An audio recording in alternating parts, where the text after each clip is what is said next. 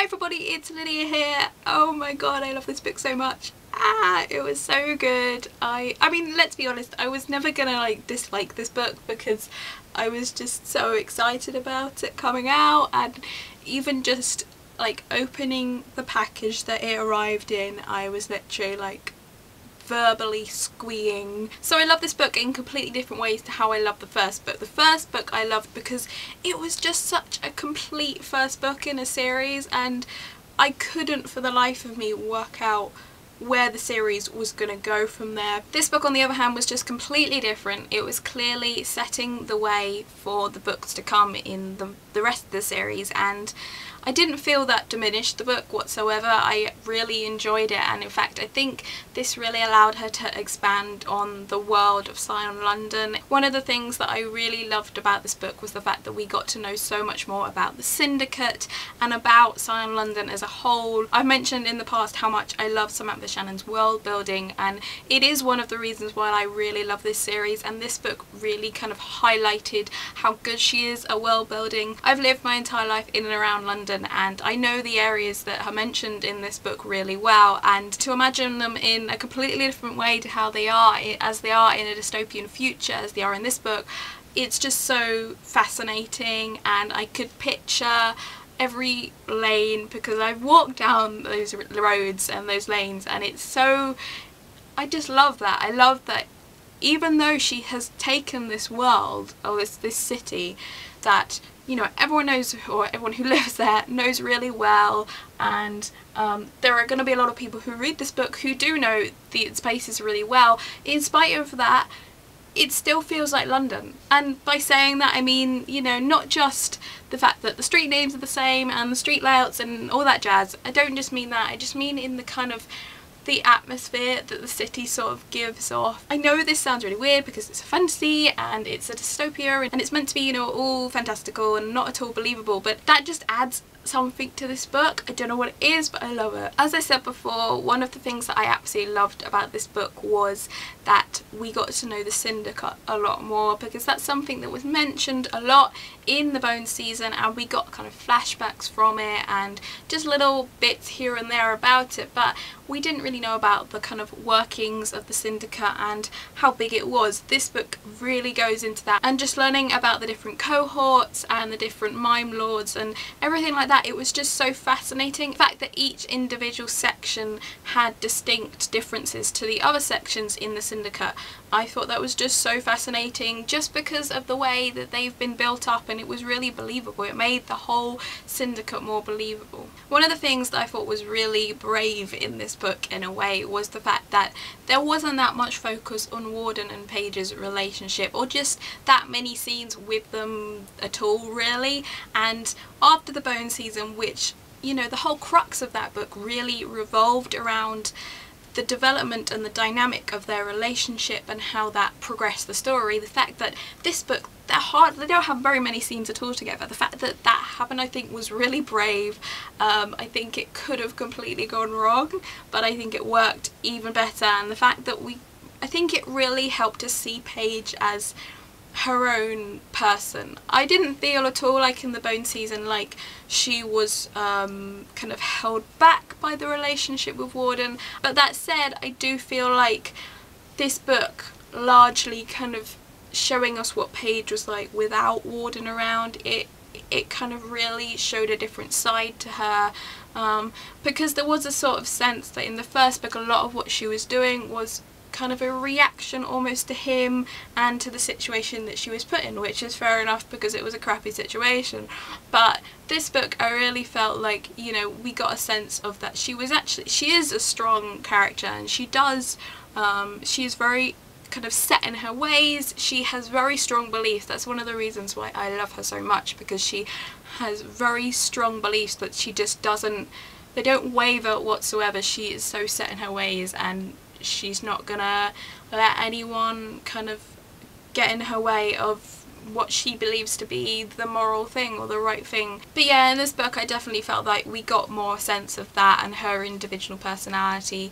And also I think the first book was a lot about her kind of learning really about her abilities, whereas in this book obviously she knows a lot more about her abilities, and there isn't so much of that because she has kind of learnt a lot more. I mean, obviously her abilities are still progressing, but this book doesn't so much focus on individual abilities as kind of people, really, and I think that is one part of this book that I really quite liked, the fact that this is a world, or at least the world that the part of this world that we see in this book, that is a world which is, you know, run by voyancy, and they use it every day in their lives and it is part of who they are. But this book, it felt very human in a way. A lot of what happened in this book, it was just revolving around them, and, you know, things just like the fighting.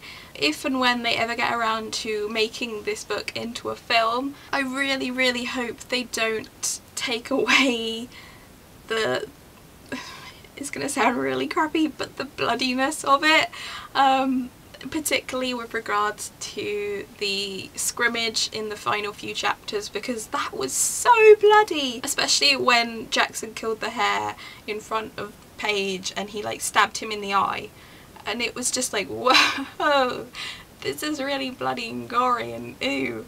And she definitely didn't hold back, and I loved that because it felt real. You know, the fact is that these people were fighting for their lives, and oh, it was just really awesome. Like, I know that probably makes me sound really wrong in the head, but it was awesome. It just made it more realistic that they were, you know, killing each other. And I think that whole like side of it, there was so much death in this book, you know, people were being killed left, right and centre, and it really highlighted the fact that the syndicate sort of live their whole lives on kind of the edge of death in a way, because they have to hide who they really are from Scion, otherwise they'll be put to death. And so that naturally comes out in who they are and in their actions, and so people do get stabbed and decapitated every now and again, and I did feel that that was really realistic. Another part of this book which I really loved was the impact of On the Merits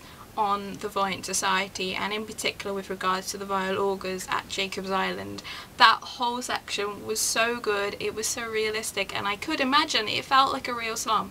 It felt like there was a slum in the middle of London, and I could imagine that, which is rather sad in a way, that I can imagine a slum popping up in the middle of London, but I think that is very representative of our society today. But there we go. Last year I read Behind the Beautiful Forevers by Catherine Boo, and that is a real life account of life in an Indian slum, and that was the kind of place I was imagining, and it just really highlighted for me the world building and the realistic writing that Samantha Shannon can put into what is essentially a fantasy. And I love the fact that these days fantasies are becoming more edgy and more realistic, and I think that's probably a result of the dystopian genre, which has really become popular over the past decade or so.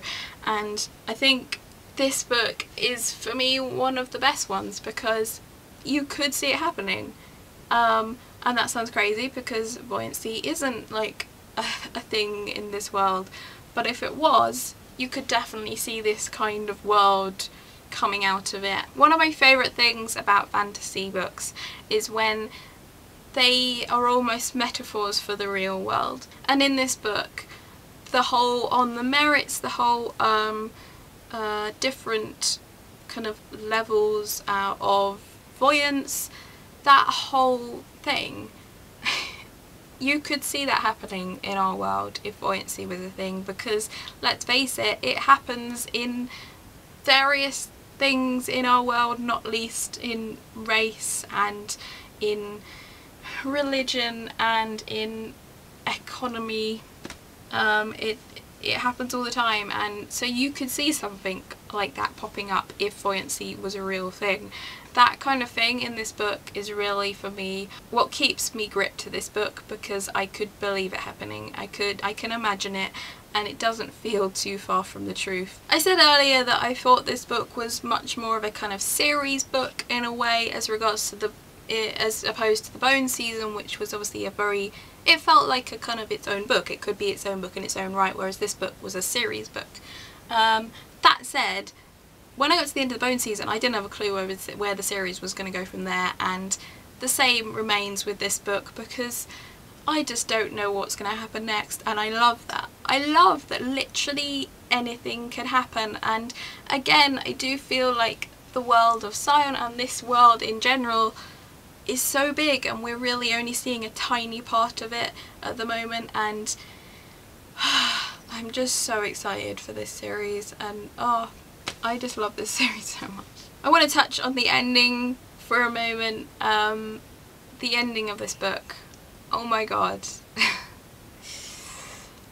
Firstly, I loved the scrimmage. That whole part was amazing. It was so well written, and you know, sometimes when there are battles in books, I know that wasn't a battle, but it was like a big, you know, brawl. When that kind of thing happens in books, sometimes they're pretty hard to follow.